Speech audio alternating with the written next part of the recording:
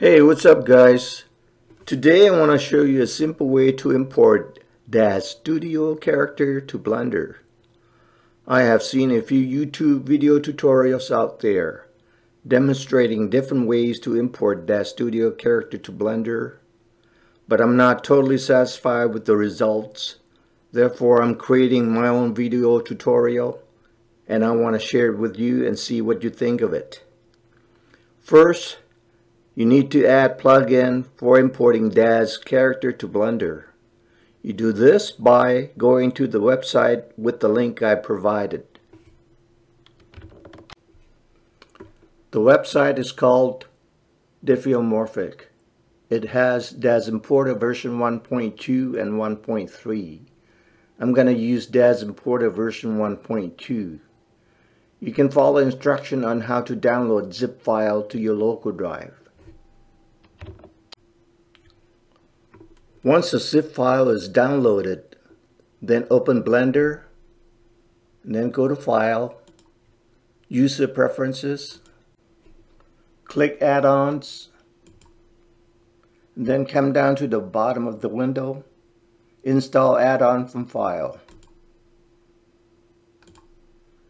You can see that I have to download a zip file. And then click Install add-on from file.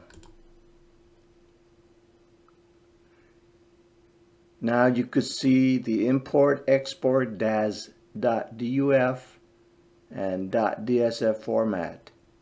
Enable that and click Save User Settings.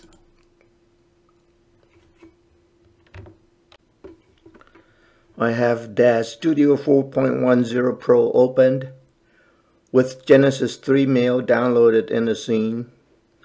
I also created a local folder called Genesis 3 Mail. This folder will contain both DAZ Studio.duf file and exported collada.dae file. Now go to File and Save as Scene and select folder Genesis 3 Mail and type in the file name Eddie. And now go to File, Export, and select collada.dae and enter file name Eddie. Make sure that the file name is exactly the same on both the studio.duf file and exported collada.dae file. Now Collada export options window appears. Click Accept. Now go to Blender and set to Cycles Render. It's important that you do this first before importing file. And then go to File, User Preferences, select Add-ons, and in the search window type Dynamic Sky. Enable Dynamic Sky. And then save User Settings. Now go to Tools tab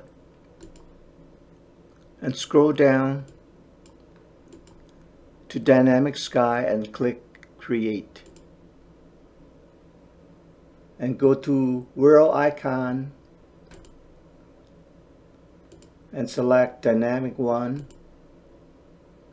and click Preview. Now you could see the sky with clouds. Now go to File, Import, and select DAZ native.duf.dsf file. Change the scale to 0.01. Under Mesh Fitting, select DAE file. Go to the file location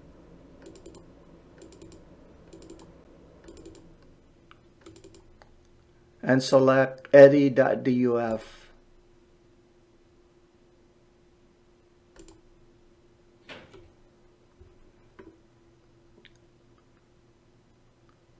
Now the character is in the viewport. Type 0 to set to camera view and type N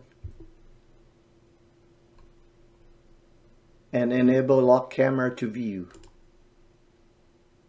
And adjust your character to fit the camera.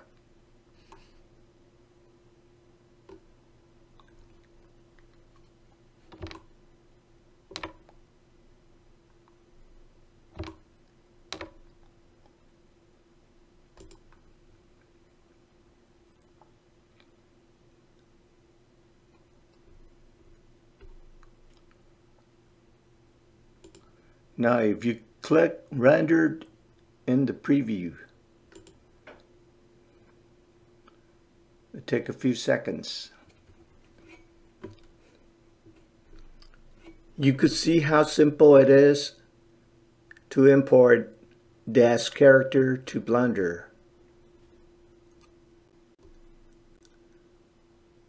If you want a higher resolution, you could click camera and then render.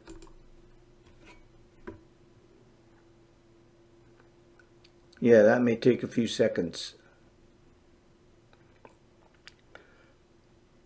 There are some other ways of importing DAZ character to Blender, including using the Json file. But in order for you to use Json file, in addition to adding DAZ imported to Blender add-on, you also need to set up import basic data tab to DAZ Studio. There's more work, which is unnecessary because the results are the same.